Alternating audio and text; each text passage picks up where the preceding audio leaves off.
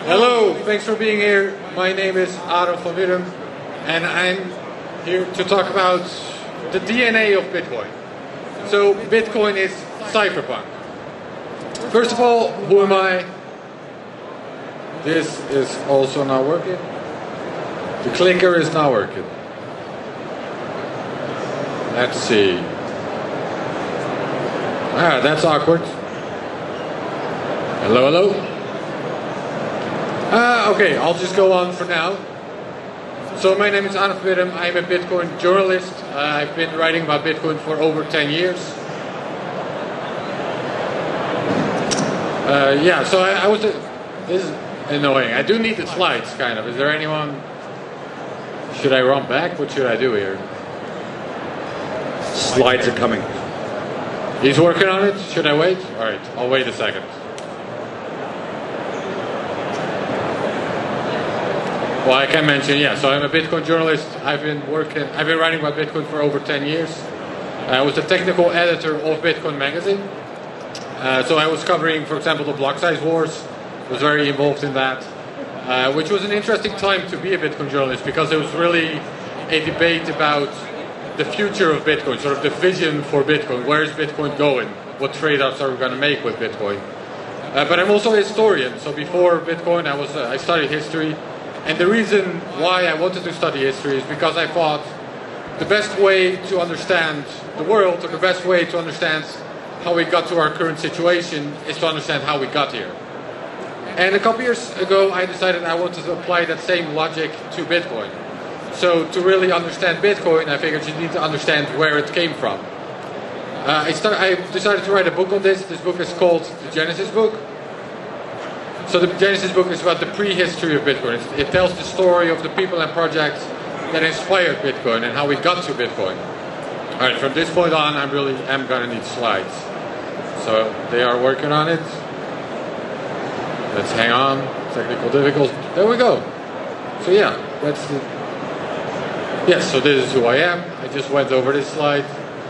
So a big part of the book and a big part of Bitcoin's prehistory are the cypherpunks. So who are the cypherpunks? The story starts in 1992. So for context, personal computers just started popping up in people's homes, and also the internet was very new. So innovative techies start to experiment, explore, work with the internet. Three of these techies were Tim May, Eric Hughes, and John Gilmore. That's Tim May, Eric Hughes, and John Gilmore. This was a Wired magazine cover, so they're wearing masks, you can't recognize them, but trust me, these are Tim May, Eric Hughes, and John Gilmore. Tim May was a retired Intel physicist. He retired very young, in his 30s, and he bought a home in a Californian coast town. And there he started to study, read papers, read technical papers, study economics as well, reading cyberpunk novels. He wanted to write one eventually. One day he was visited by his friend Eric Hughes. Eric Hughes had just worked at a startup, a digital cash startup in Amsterdam called DigiCash. I'll get back to that in a minute. That's an important part of the story. So he worked there. He came back to the United States. He met with his friend Tim May, and the two of them started to discuss the internet, the potential of the internet, and also importantly, cryptography. So 15 years earlier, there had been a big breakthrough in the field of cryptography. For most of human history, if people wanted to communicate privately, they needed to share a key. So militaries, for example, they communicated through symmetric encryption.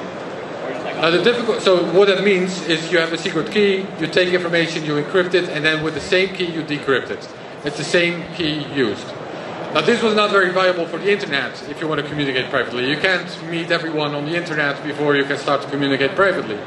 So the big breakthrough in the field of cryptography was public key cryptography. With public key cryptography, you could share your public key with anyone you wanted. They could use that to decrypt the information, and then you would decrypt it with your private key. From this innovation, public key cryptography, came a whole cascade of other innovations in the field of cryptography.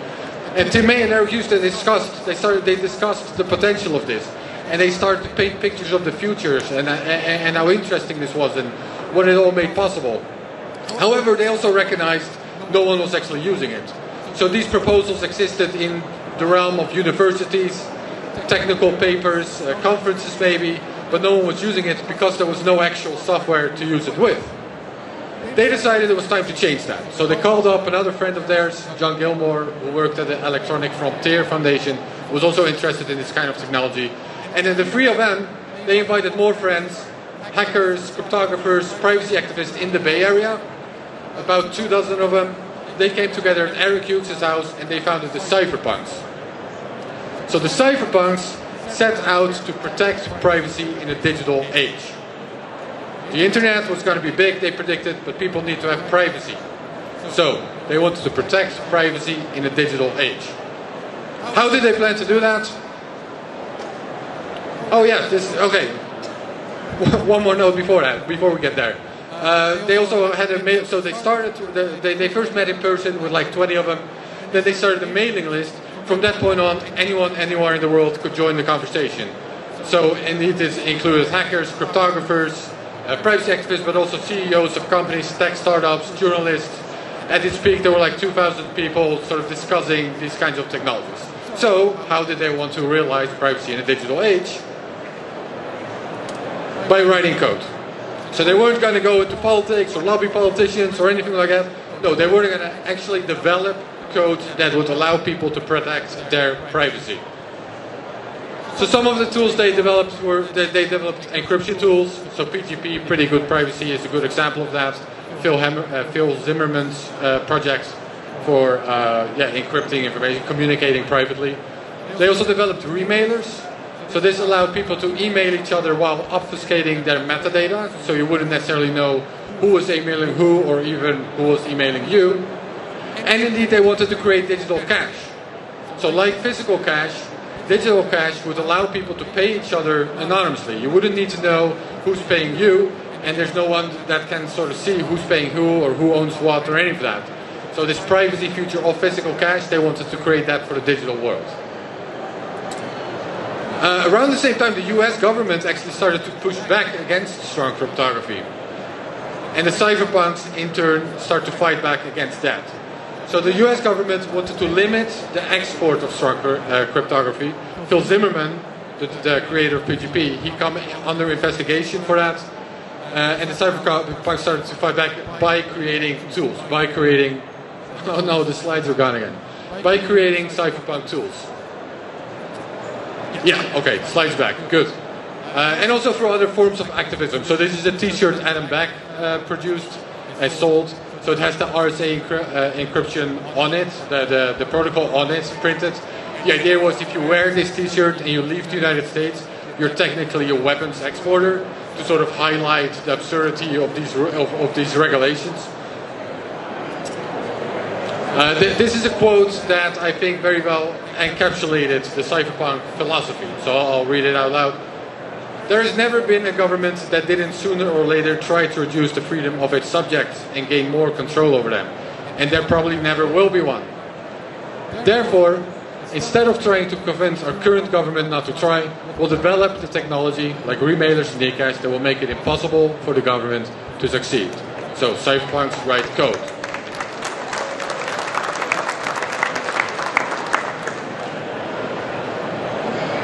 There was also a subsection of the cypherpunks that had an even more radical vision.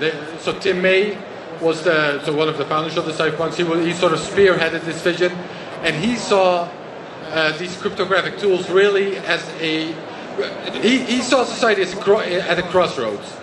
There were two futures, he said. There's one future without strong cryptography. In such a future, it would be like an Orwellian panopticon. Anything you do on the internet, any message you send, any transaction you make, any website you visit, it can all be monitored, analyzed, censored, etc. The other version of the future, there are strong cryptography tools, and he thought that would completely change society. It would undermine the ability of governments to function.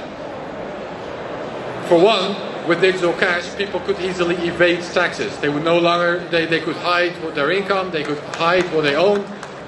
Here, applause for that as well. Yeah, you can applaud. Also leaking secrets. So if people can anonymously leak state secrets, for example, or even sell them for digital cash, again, this undermines how the state operates. And in its stead, people would learn to self-organize on the internet using these cryptographic tools, reputation systems, smart contracts, that sort of stuff. Now, not every cypherpunk was necessarily a crypto-anarchist, but it did sort of attract attention. It was sort of an ideological core in a way. Okay, yeah, so this is another quote by Tim May. Just as the technology of printing altered and reduced the power of medieval guilds in the social power structure, so too will cryptographic methods fundamentally alter the nature of corporations and of government interference in economic transactions. So he really saw it as a way to change society. The cypherpunks did create electronic cash systems as well, and some of them inspired Bitcoin. So eCash was the first one. This was the one that was developed in Amsterdam, where Eric Hughes briefly worked. And this had a very strong focus on privacy. It was a centralized system, but it was very private. Then there was Hashcash, developed by Adam Back, which used proof of work. So a way to sort of use computing power to create electronic currencies. I got to rush a bit. There was BitGold, which Nick Szabo developed, which used public key cryptography to send proof of work around, to change ownership of it, to use it as money. B-Money, interestingly, used the concept where people could, where everyone sort of would keep everyone else honest. RPow was really leaned on open source software. Okay, so Bitcoin really was a sort of evolution in these steps. Bitcoin is an implementation of White-Eye's B-Money proposal on cypherpunks in 1998 and Nick Szabo's BitGold proposal, said Satoshi. And indeed, Bitcoin is a very cypherpunk project. It has all these cypherpunk aspects. There's no leader, it has privacy features, it's decentralized, it's a non-state currency, and indeed Satoshi released it by releasing code. He released the code for everyone to use. So it's a cypherpunk project in that sense. This is a quote, but I'm a little bit short on time. No, I'm going to read it anyways. There's not much of interest to many of us if cryptocurrencies just become yet another PayPal, just another back transfer system. What's exciting is the bypassing of gatekeepers, the exorbitant fee collectors, of middlemen who decide whether WikiLeaks, to pick a time example, can have donations reach it, and to allow people to send money abroad. Attempts to be regulatory friendly will likely kill the main uses for cryptocurrencies, which are just another form of PayPal or Visa. So his point here is, Bitcoin isn't just a cypherpunk technology, it's also essential that it is. The cypherpunk values embedded in Bitcoin make it unique, make it valuable in a very real way. So is Bitcoin still cypherpunk? Well, in a way it is. I just pointed out the examples in all the ways that Bitcoin is in fact cypherpunk. But I do think that the narrative has shifted a bit around Bitcoin. So people today, there's a lot of talk about ETFs. People are using regulated exchanges, and even some developers that are building privacy tools are getting into trouble. One more slide. Am I good? Not really. I think everyone here is really, really locked in. So now seems like the appropriate time to tell them to all buy the Genesis book, where they can find out. All right, well, the talk is over anyways. This is the last point I'm making. I won't read the quote then. But yeah, the point is that the narrative of Bitcoin, the narrative of cypherpunk ideology, of cypherpunk values is important. People need to know why it is important for Bitcoin and Bitcoiners to truly succeed. Okay, yeah, that really is my time. The Genesis book, last slide I guess, yeah, there is also an audiobook, the Genesis audiobook if you will, and I'm doing a signing session of the Genesis book in, I guess, 10 minutes and a signing booth across the room. Alright, thanks everyone. Thanks very much.